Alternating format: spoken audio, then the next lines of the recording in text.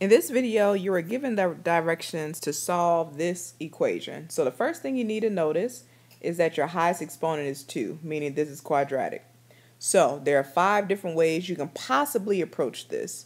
You couldn't use square root to solve because you have an x squared term and you have an x term in the problem. So that one's out. But we might be able to factor this problem. So if you look on my website, you have this factoring organization sheet from our section 1.5. And the way we use this is, the first thing we ask ourselves is it a binomial, trinomial, or polynomial of 4 terms? So 2x squared is the first term, 3x is our second term, minus 5 is our third term. So this is a trinomial. So we follow our steps here. So the next question says, is our leading coefficient 1 and the highest exponent is 2? So your leading coefficient is the coefficient of x squared and is not 1. So since it's no, we follow the path here.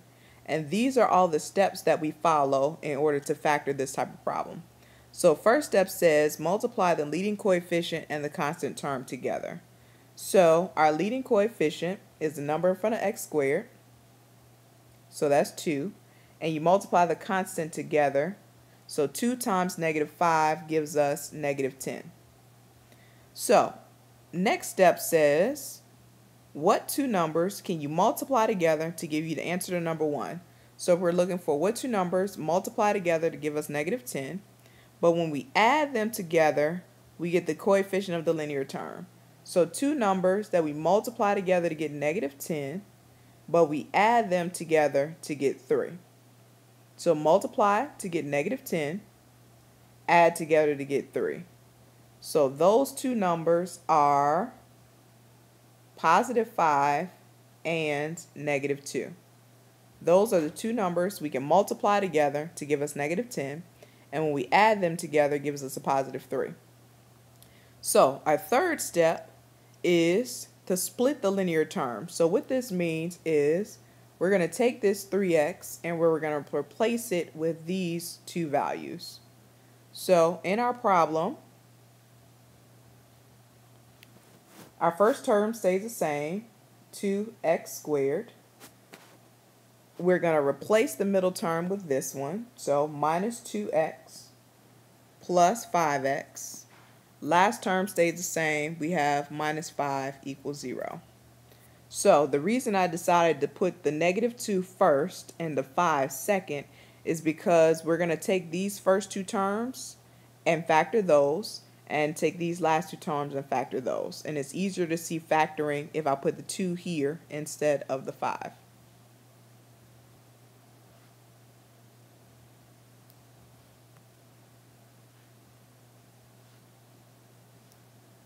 So this is what we have now.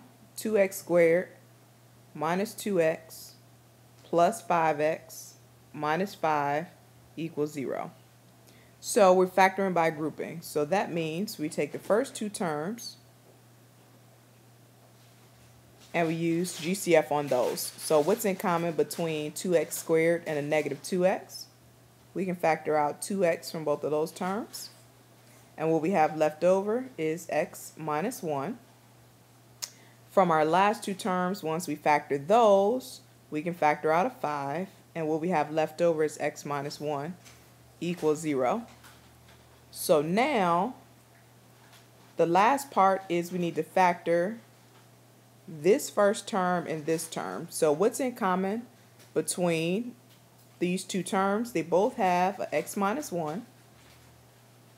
And then we write out what's left over between these 2 terms. So if I take out x minus 1 here,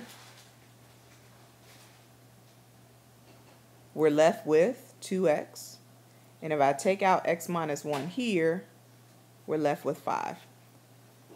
So there's our factored form. In order to get our final answer for the solutions, we have to take each of these factors, set them equal to 0, and solve. So we have x is equal to 1, 2x is equal to a negative 5, x is equal to negative 5 halves.